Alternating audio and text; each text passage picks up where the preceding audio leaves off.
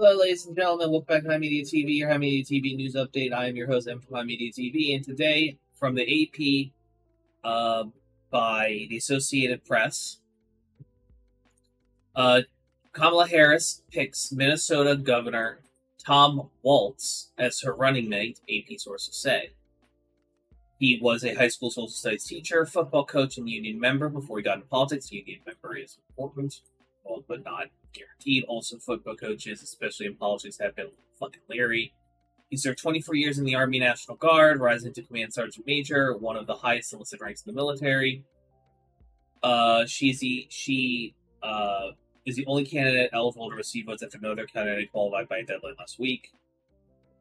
And Trump over in Georgia over the weekend picked a fight with the Republican governor of Georgia as he campaigned in the swing state where he's looking to avenge his narrow 2020 loss.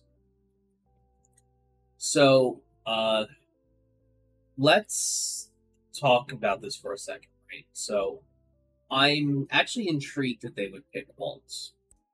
So, Tim Walz is the governor of Minnesota, and it is through the signing of his pen that, in combination with the Minnesota legislature, they have passed abortion protections in the state, an important part where since all their surrounding neighbors have the legal made abortion legal, increased background checks for firearm purchases, attempting to legalize marijuana, increased funding for schooling, increased access, it's making voting much more accessible, more funding towards elections to make sure that people are able to vote. Universal school lunch programs, increased work protections. Minnesota has Midwestern Democrats are built different, as they say, compared to their Californian and New Yorkian counterparts, due to the fact that the New York ones are basically almost Republicans anyways, and the fucking Democrats in California effectively. Midwestern Democrats, on the other hand, cold steals you, and also not living in one of the most recognizable states in the world, like New York also does. So these motherfuckers, they be putting it down. Just for example, with the Wisconsin and both Wisconsin and I think Michigan have been passing a lot of really crazy stuff as well. So, by and large, Tim Walz is here because he has shown that he has been able to show electability towards your median centrist / slightly right-leaning conservative, and while also having a very good track record of supporting, good policies. He looks like, your average, conservative white man, but he's not. And this is now granted there's a lot of options as far as Harris could have gone with this. She could have gone with Bashir. She was fearing cocky.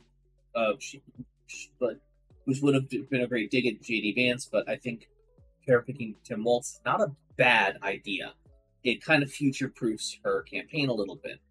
On the other hand, not picking Shapiro is actually pretty good. The missus was hoping for Pete Buttigieg, but I think Buttigieg is enjoying. He has said A, he doesn't want to do it, he's not going to do it, and B, I think he's enjoying working as the Secretary of Transportation, which he has done an objectively good job in that. I'll give credit where credit is due. So, Tim Walz is Harris's running mate, allegedly, for the time that this is what we have for now. We will see what happens from here. Fingers crossed. Fingers crossed. We win this, but I think Tim Walz is a better pick than what I thought. I was scared that the Democrats were going to pick someone right, center right leaning, like a Clintonite type of Democrat, but they didn't, and I gotta give credit where credit is due. So, hey, thanks for watching. If you want to talk to me outside of this video, outside of live streams, or just join the community and be a part of it, you can do so at himedia.gg/Discord. Discord links there. We'd love to have you. And given the financial situation of the economy right now, I know this is a tall ask, but if you have the scratch to spare, please consider donating and becoming a supporter at himedia.gg/Tim. All of our perks are serviced through our Discord channel, including early access videos, exclusive videos, and more. Your generosity is a blessing, and $1 a month is a boon to my mental health. Thank you so very much for watching. I appreciate you, and have a great day.